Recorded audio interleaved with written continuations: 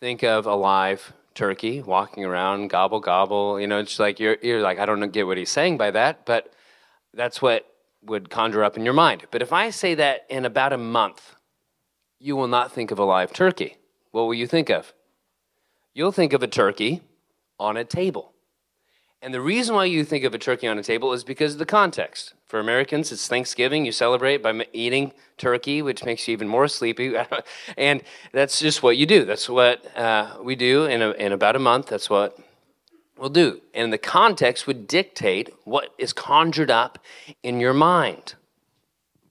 Or if I say, I sat under a tree. If I said that in the summer, I sat under a tree. I sat under the tree or something like that. In the summer or the fall, you'd maybe picture me at a park, sitting under a tree, thinking, looking out into the distance, whatever. But if I said that in late December, what would you think? You would not think I was sitting outside, freezing cold, shivering under a tree. You would picture me inside my house with a tree, with lights. And it's because the context would dictate what is conjured up in your mind.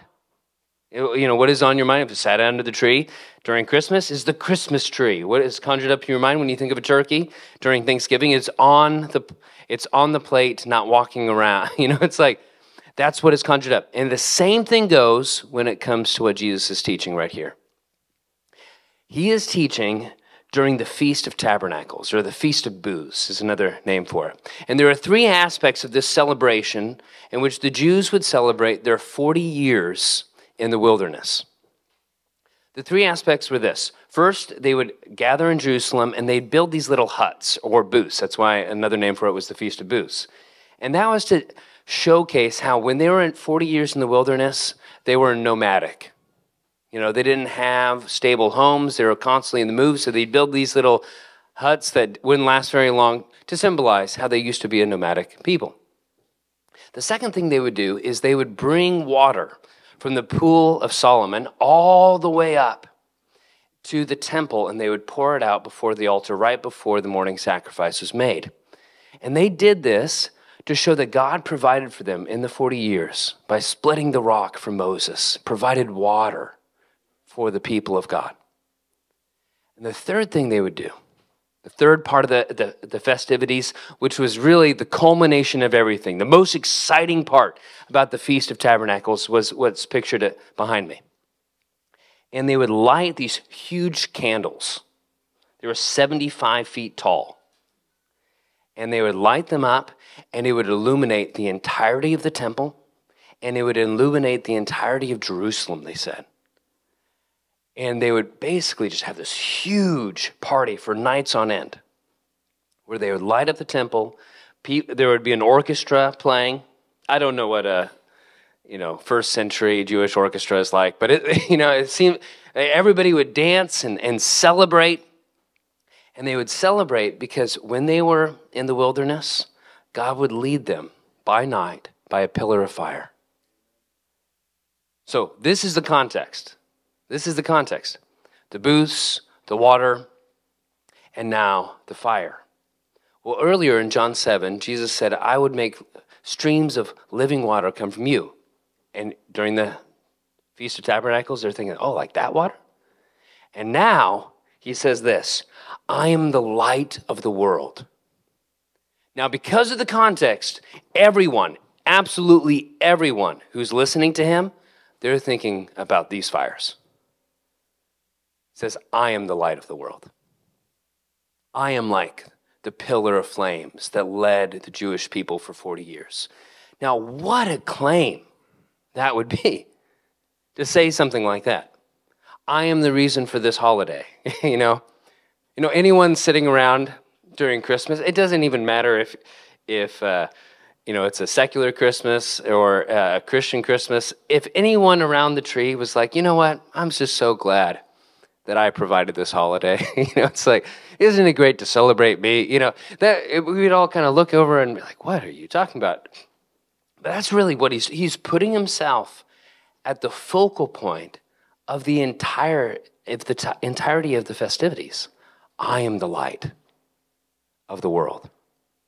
I illuminate everything. I am like the pillar of fire. And then he says this, by application, whoever follows me will not walk in darkness. And this is taking that imagery of walking throughout the wilderness for 40 years. And it's walking and following the pillar that brings light. Have you ever been on a trail and you're walking with someone as the light is going down, but you're not the one with the flashlight or the camera? Has anyone ever been in a situation like this? What you'll learn very quickly is it doesn't take very long for you to have no light.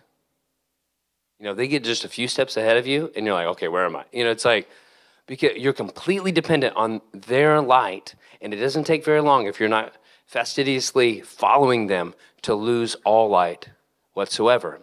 And he says, those who follow me will have light in the darkness. Follow me and you'll have light, just like the Israelites had light. And then he says, but will have the light of life. But will have the light of life. Now this is taking the imagery of the lights in the temple even further. Because in the Old Testament, the light of life, or it says in the Psalms, the light of salvation, or as it says in Psalm 119, 105, your word is a lamp to my feet and a light to my path. That is language of God and his word. So he's not just saying, I'm like the pillar of fire.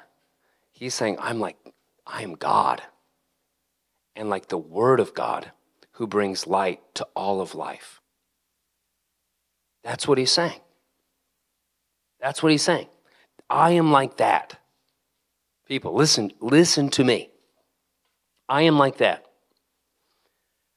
The philosopher Charles Taylor, he writes about secularism and just our current modern, the way we live. And he says, because we live in a secular state where people, at least there's an option to believe that everything is just nature, everything is just matter. What it does to faith is it thins it out. It thins it out. It dilutes it. And it creates an environment where faith is just one of the many options. Where faith is just one of the many options. So before this state, people would believe in God. Now, they might not all believe in the same God. You know, there might be a pantheon of gods, and they're like, oh, I serve this God or I serve that God. But they lived in a world in which it was supernatural, by definition. There's something up there, and it affects all the things down here. But the way people think today is not like that. There could be something up there. There could be a God, or there could be a variety of different gods that people might believe. But then there's an option of, but there could be nothing. And that's what makes our modern days so different than it was in the past. There's that option of like, well, there could be nothing. And he says that this reality, the air that we breathe, what it does is it thins out faith. And he applies it, we might think of just applying it to people that don't believe. Well, yeah, people don't believe. They're more likely not to believe. But no, he's talking about it thins out faith of people who actually believe. It thins out the faith of people who actually believe, or at least has the potential to thin out the faith of people who actually believe. Now, how does this apply? I want you to think of the top verses that you think about when making decisions. Think of the top verses that you think about. Now, I'm speaking directly to Christians here. So if you're here's just a guess, just tune out for a second. But Christians, what are the top verses that you think about when making big decisions? What are the top verses you think about when going through trials? What are the top verses you think about when parenting? What are the top verses you think about as applied to money or sex or your work? If you're drawing a blank, your faith has been thinned out. And you're treating God as just one of the many options. It's kind of like when you put in the GPS and it gives you the different routes. You're like, okay, well, I get to pick the route. Like that's what it's treating God like. That the faith has been thinned out where it's not his light that is lighting the path. His light is just one of the options. One of the light options for you. And it might be a good option, and in fact, it might be the best option, but it's still just an option. And what Jesus is saying here is not that he's an option. Like one of the many options. He says, I am the light of the world. I am the light to the path. I am the light of all of life. You know, right now, there are people in North Carolina that still don't have power. But you know they can see right now. Because there's a light source that doesn't turn out, thankfully. The sun. They can see. And it's like, when we talk about Jesus, we're talking about that kind of light source. And the only thing bad about the analogy is it's horribly not to scale. The sun is like this. It's like, we're talking about the light source to everything. The light source to all of life. And if you're here and you say, you know, I follow that. Okay, I would be someone that agrees with the statement, whoever follows me will not walk in darkness. I would say, that's what I'm trying to do. There should be verses for every single one of those categories. Because that is light to your path. And if there aren't, it's okay to be young and still learning. It's okay to be ignorant. If you're still going towards knowledge, trying to learn. But if it's willful, you're just treating God like an option. A good accessory to your life. And Jesus will not be an accessory. He is the light. He is the light of everything. He is the light of life. But you might be here, and I know we're downtown Providence. We have a lot of students, a lot of people coming, trying to figure out what they believe. You're like, yeah, I'm still trying to figure it out. I don't even know if I put Jesus in that category yet. Well, hold on just for a second. We'll address that at the end of the next point, which is this. Jesus is the truth. Jesus is the truth. It says this in verse 13. So the Pharisees said to him, you are bearing witness about yourself. Your testimony is not true. See, in Jewish law, in order for a testimony to be true, you had to have multiple witnesses. You know, and we have a very similar government system in the sense of you have multiple different witnesses, either multiple witnesses that are people or multiple witnesses. Now in modern times, DNA is also one of the witnesses that is considered.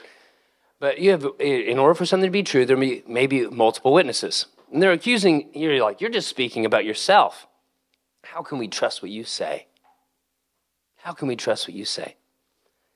And this is the thing about when people are putting in their heels when it comes to the evidence, there's a certain type of skepticism that is honest, looking for answers, and there's a certain type of skepticism that it doesn't matter how much evidence is put in front of them, it'll just be on to the next question. And we see here with the Pharisees, as you read from John 1 all the way up until John 8, they're in the second category. He has done miracles in front of them. He has had people witness about who he is. He's given plenty, but they're like, where's your witness? Now, as we looked at last week in the early verses of John, the early verses of John has the story of the adulterous woman.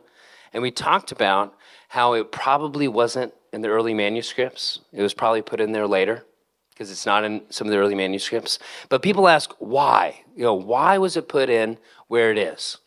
And I think this is the reason why. Because as we saw last week, they brought the adulterous woman, and nobody was willing to be a witness. Because to be a witness means if it turned out she was innocent, you'd receive the same punishment, which would be death.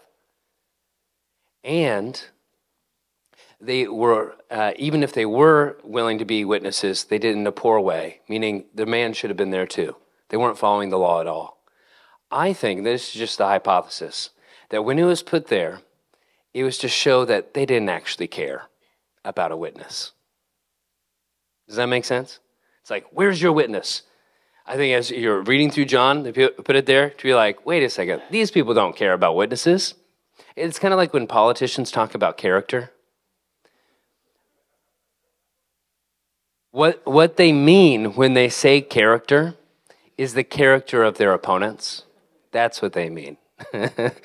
Nobody cares about the character of the people on their side. It's just when it's politically advantageous. That's what they mean. And it's like the Pharisees, you don't care about witnesses. You don't care. But Jesus, in his patience, answers their questions. And this is what he says. You judge according to the flesh. I judge no one. And what he means by this is you judge according to the flesh means you judge like humans. And when he says, I judge no one, it doesn't mean that he doesn't judge. In fact, throughout John, there are several places where it says that Jesus does judge and judges rightly. What he means is I don't judge like you. Humans, we are very poor judges. We're very poor judges. And Jesus is saying, I'm not like that kind of judge. Humans, we judge based off of appearance. You know, that we have the saying for a reason, don't judge a book by its cover. And as much as we say that, we still do it. We still do it. We just look at someone, we size them up, and we make a judgment in our minds about them. But God, and Jesus continually showed this, he did not do that. He judged for what was true. You know, there are so many people that people just wrote off within the Gospels, and Jesus didn't write them off. He brought them in. Or we judge based with partiality. Do you know your favorite thing about people? Well, let me tell you a little bit a secret about yourself and about me too. Your favorite thing about people is how much they like you.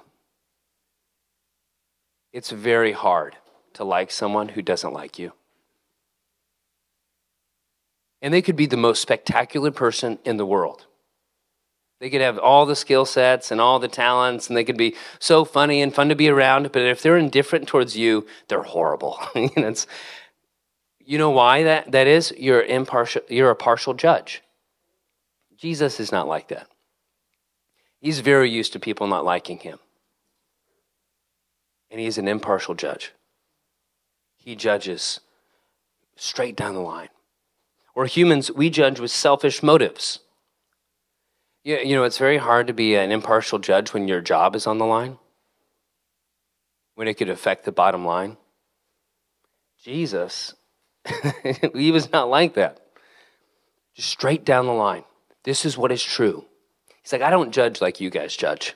And then in verse 16, he says, yet even if I do judge, my judgment is true. For it is not I alone who judge, but I and the Father who sent me. Meaning, okay, you want a witness? I don't need a witness. That's what he's saying first. If I judged, it would be true. I don't need a witness. In the same way the sun doesn't need a witness for light. It just is. Light doesn't need a witness. It just shines. You know, it'd be like catching someone in the act in some devious act with a flashlight, and you're like, it doesn't count. You don't have two flashlights. You know, it's like that doesn't make sense. Light just reveals. And he says, I don't need a witness, but if you want one, how about my Father in heaven? He witnesses. He sees. He is an impartial judge. It's election season. And there's a possibility, my wife did just go, ooh. Oh, that wasn't me, that was somebody. Oh, it was my daughter. Like, oh no. Don't worry, don't get too nervous. And it's a time where people will talk about politics. If they will, this is the season. Most people still avoid it, which is often wise. But it is the season in which people say, what do you believe? What do you think about this? And this is my advice to you. Okay, this is my advice. If you feel equipped, you feel like the timing is good, I would certainly have those conversations, but have this conversation first. Say something like this. I would love to talk about blank with you. But could we first talk about how you determine what is right or what is wrong for everything. And then we can talk about this issue.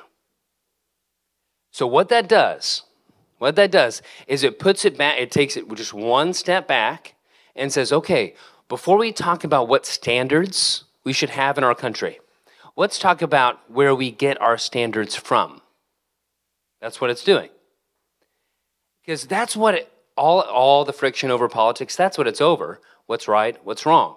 And it's kind of silly to argue back and forth about what's right and what's wrong if you don't have a standard of what's right and what's wrong. So, for example, immigration. Some people say we should secure the border. Others say you need to have an open border. You know what you should say first? Who says? Why? Let's get back to by what standard for both points. By what standard? Or people talking about Ukraine. We should help Ukraine. We should stop helping Ukraine, okay? Okay, why? By what standard? Who says? Or yesterday, there was a pro-Palestinian march downtown Providence. Hundreds of people, it looked like. And a part of me, now to be honest, this is not to belittle an important topic, but when I first saw it, this is really the first thing that came to my mind. Yesterday was my birthday, and I did not say that for that purpose. But I was at a baseball game with my kids, and after the baseball game, they had an Oktoberfest, so like bouncy houses and all this, and I was trying to convince them the whole time that it was for my birthday. They're like, "Come, shut up, Dad. There's no way." You know, it's like, that's not true. So when I got online and I saw there's this huge march, I'm like, oh, a part of me wants to just throw them in the car and drive downtown and try to convince them it was for my birthday, you know? But I'm like, that'd take too much time for just a joke, and I don't think I should. That was my first impulse. Second impulse is this. I wonder if you went down and everyone marching, you just asked them, do you think there's objective truth? Do you think there's objective morality?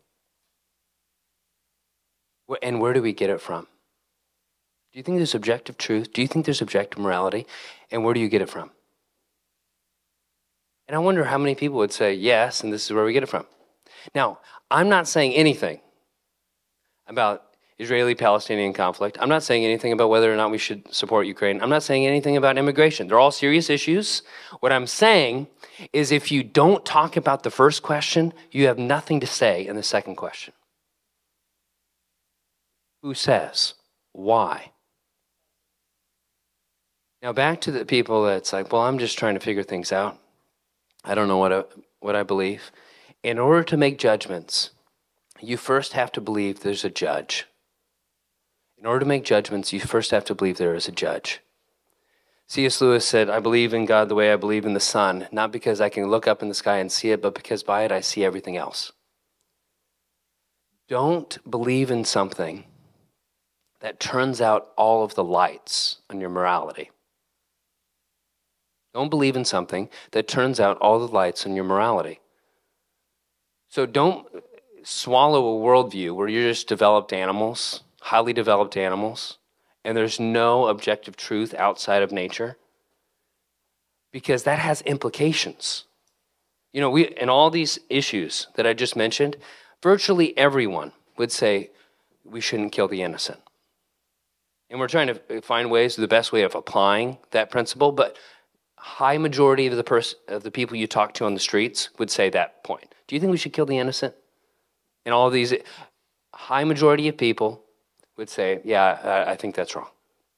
But why? You know, lions, a male lion will come in, kill the alpha of the tribe or his little harem, kill all the younglings of that alpha, and then restart with the female lions.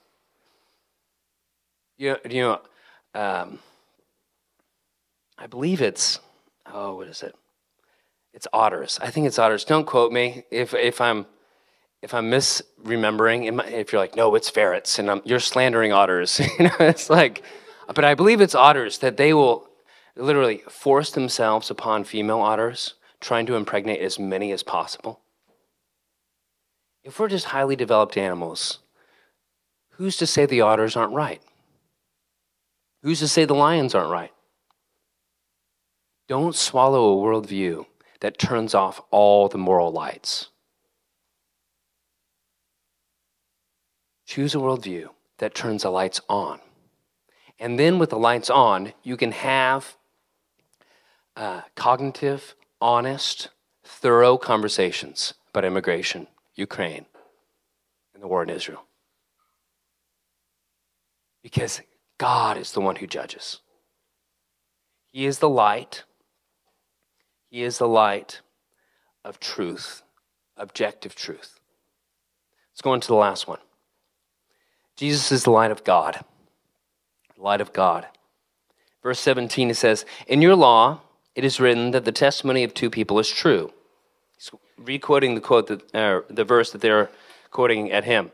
I am the one who bears witness about myself, and the Father who sent me bears witness about me. Same thing we've talked about. I'm bearing witness about myself, but if you need a second witness, my Father is also a witness. Verse 19, they said to him, therefore, where is your Father? Now, this question could be a legitimate question. Okay, who is your Father? But it's more than likely not, because they slander him later with this fact. They say later of like, we weren't born by sexual immorality. Meaning, what was the rumors about Mary is, she claimed to be born of a virgin miraculously by God. We all know the truth. So this is probably, we don't know for sure, we can't go back and read what was in their heads, probably a slanderous question. Where is your Father? That's probably what they were saying. And again, patience, just think of Jesus being God, just everyone's dead, it's like just no one can talk anymore. Like that's the power he has, but he lovingly, patiently gives them an answer. You know neither me nor my Father. If you knew me, you would know my Father also. He gets to the heart of the matter. The reason why you do not understand me is not because you actually care about my lineage. It's not because you actually care about me having a witness. It is because you do not know God. It is because you do not know my Father. There are 7 I am statements in John. This is the second one in John 8. A little bit later in John 14, we'll read another I am statement where Jesus says, I am the way, I am the truth, I am the life, and no one comes to the Father except through me. He's saying there's no way to the Father except through me. If you knew me, you would know the Father, and if you knew the Father, you would know me. They go together. There's no knowing of God except through Jesus. Now, how is this the case? There are many ways that we could answer that, but I want you to think for a second of heaven. What is heaven like? If you picture heaven, what is heaven like? Give out a few answers. We are a small enough group. We can shout out a few answers. What is heaven? Pure? Yes. Peace. Perfect. Beautiful. Floating on clouds. Okay, so let's imagine for a second. Okay, heaven is like that, and then you walk into heaven. Is it still pure? Is it still perfect? Is it still beautiful? I mean, perfectly beautiful. You're all beautiful, but perfectly beautiful? The answer is what? No, it's not. It's not. It's no longer perfect. It is no longer pure. It is no longer perfectly beautiful because we're there. So when Jesus offers up life, and not just life here and now, but eternal life in heaven, eternal life, when God restores heaven and earth, the new heavens and the new earth, how could we possibly be there? How could it Jesus possibly be the bridge to the Father? Is another way of saying that. Well, if you continue to read in John, it says that someday that he would die for their sins. For God so loved the world that he gave his only Son, that whoever believes in him shall not perish but have everlasting life. That Jesus on the cross took all of their sin, all the times they bore false witness, like these Pharisees, all the times that they knew where the light shone and they decided to go the other way. All the times they did not listen to his word and just created him like one of the options. He takes on that judgment. The judge takes on the judgment and receives the punishment for our sins. He says, so those who believe shall not perish. Those who trust in that can know the Father. And as Paul writes later, they receive the righteousness of God. When in belief, we receive the righteousness of God. So although you and yourself, you're not pure, you're not perfect, you're not perfectly beautiful, because of what Jesus has done, you receive his righteousness. So as you step into heaven, either the spiritual heaven that exists right now or the new heavens and the new earth, when this earth is in the future restored to perfection, you can be there. Not because of what you have done, but because of what Jesus has done for you with his righteousness, his perfection, his purity, his beauty. That's how you know the Father. He is the bridge. He is the bridge to knowing the Father. And what he says to the Pharisees, he can also say to us. If you do not know Jesus, you do not know God. And if you do not know God, you do not know Jesus. He is the bridge to knowing God. Now, what's their reaction? Their reaction is very similar to the reaction that we receive today in our day and age. Verse 20, it says, these words he spoke in the treasury as he taught in the temple, but no one arrested him because his hour had not yet come.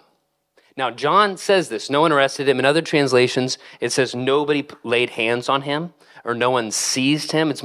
It's less as in breaking the law or arrest and more of like doing harm, seizing him.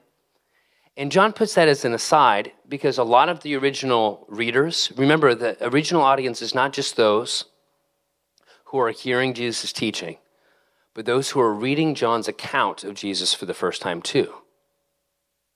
And they'd be thinking, certainly they're going to hurt him now. It's like, certainly they're going to do something. And he says, no, not yet. They're not going to do something yet.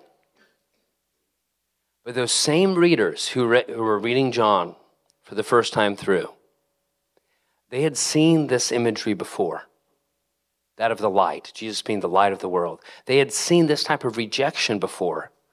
And like anyone who, you're just reading a novel for the first time, you're starting to put the pieces together. You're not sure how it's going to end, but you're putting all the pieces together. And this is one of the pieces that would probably lock in. As they were reading, they would read John 3, obviously, before John 8. And this is what it says. For everyone who does wicked things hates the light and does not come to the light, lest his works be exposed. But whoever does what is true comes to the light, so that it may be clearly seen that his works have been carried out in God. So, someone reading John for the first time, as a disciple, he writes it down. People would read John 3, then they get to John 8. What they would know about humanity, and if they were self-aware about their own soul, is we have a disposition to avoid light. Because light exposes. There's something that I've always wanted to do, and if you see it, if you read the Providence Journal and you see that this occurred, you'll know it's me. I've always wanted to sneak into a club some Saturday night, Friday night, and find where the breakers are and do a social experiment, okay? And just turn on all the lights, okay? And this is my hypothesis. That the environment of the club before the lights turn on and after the lights turn on will be very different. Do you think I'm right? I think so too. I just think it'd just be hilarious. It could go on TikTok. It'd go viral on TikTok if you put that there. Okay, but the principle is, when the lights turn on, people act different. And this is not just physically, with physical light. This is spiritually as well. It shines. And this is why we hate things that expose. This is why if you show up to a job and you work your tail off and everyone else is, just kind of working when the boss is around, they'll start to hate you because light exposes, not just physical light, but spiritual light. That's just the nature of things. And when it comes to light, there are two options. And these are the two options you see in John 3 and the two options you see in John 8. Either you can hate it or you can step into it. Either you can hate it or, as it says in John 3:21, but whoever does what is true comes to the light so that it may be clearly seen that his works have been carried out in God. Now think of that phrase, clearly seen. If you step into the light, Jesus is the light of the world. You step into the light. What is clearly seen? All the things you didn't want exposed to begin with. That is what is clearly seen. And that is a beautiful picture of what it means to become a Christian. Is when you see what Jesus has done for you, you see his death on the cross, you see that he loves you and he cares for you and he does not want you to perish, and he created you for a purpose. And you see that he will take care of my sin, and you step into the light. It means all the things that you're previously trying to hide are now exposed, but you're okay with it because you know those sins have been taken care of, that they no longer identify you, they no longer enslave you, they no longer dictate your future, both in this life and the next, that you can say, you know what, here it is. And it's taken care of. And the only witness I care about, and the only judge I care about, and the only light I care about is Jesus. And he says that I am loved, I am accepted, I am wanted, and I am pure and righteous and perfect and beautiful. That's what it means to come into the light. And that's what he's offering to the world. And over the next 4 weeks, we're just going to look more into like this Jesus. Who is he, and what has he done for each one of us? Let's pray.